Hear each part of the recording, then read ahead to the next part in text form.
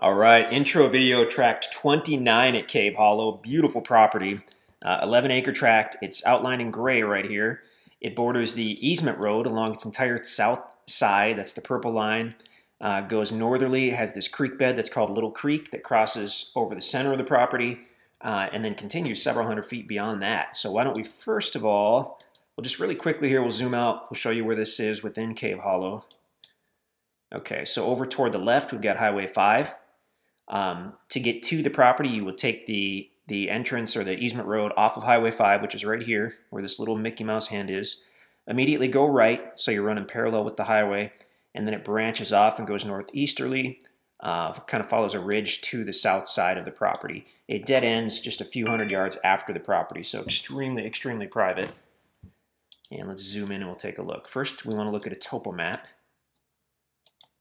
Okay. So property is where you come in on the easement road on the south side. It's basically the highest on the south side. Slopes down as you go toward the creek bed. This whole basically middle section is roughly level, other than it does have the creek bed running through it. And then as you go north from there, it slopes back up, and you actually have what appears to be a pretty good sized level area on the northeast side. Now these topo maps, they're interesting. These were made by the government generally in the 40s and 50s, we've been told, these particular maps. This white area, the green areas are indicating that section was wooded when the maps were made. The white areas are indicating that section was open, like probably a meadow. So this particular tract, apparently many years ago, had some type of meadow on it. And oftentimes when we switch into a different aerial, well, yeah, you can see that. Look where those cedar trees are. This is a wintertime aerial.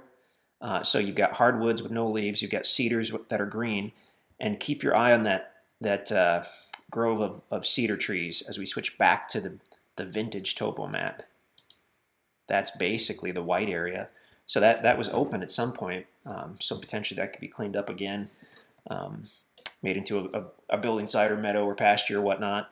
So the thing to keep in mind on this site is you do have the easement road. It stays level for just a little while going north from the easement road, and then it slopes down. And actually, as you get in a little bit, it slopes aggressively. If you look at how close these lines are, that's going to be fairly steep. It's going to be very steep.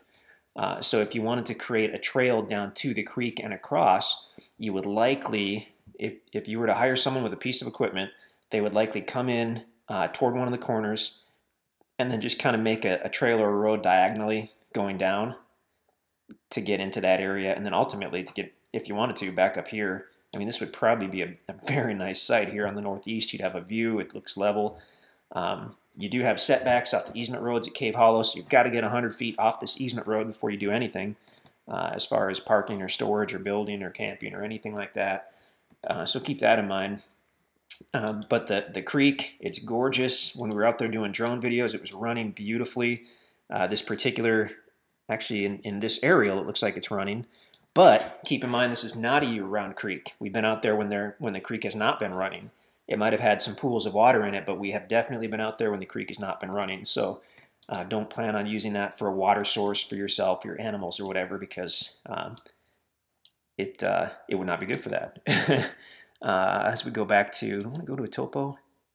The topo map shows it splitting toward the east side of the property.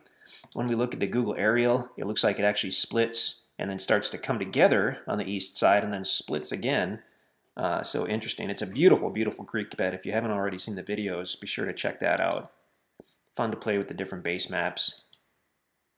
It's a heavily wooded property. I mean, you've got probably some small natural openings, but it's basically 99% wooded from what we can tell here. Gorgeous tract. It's a big one. A lot of opportunity on this one. Tract 29 at Cave Hollow.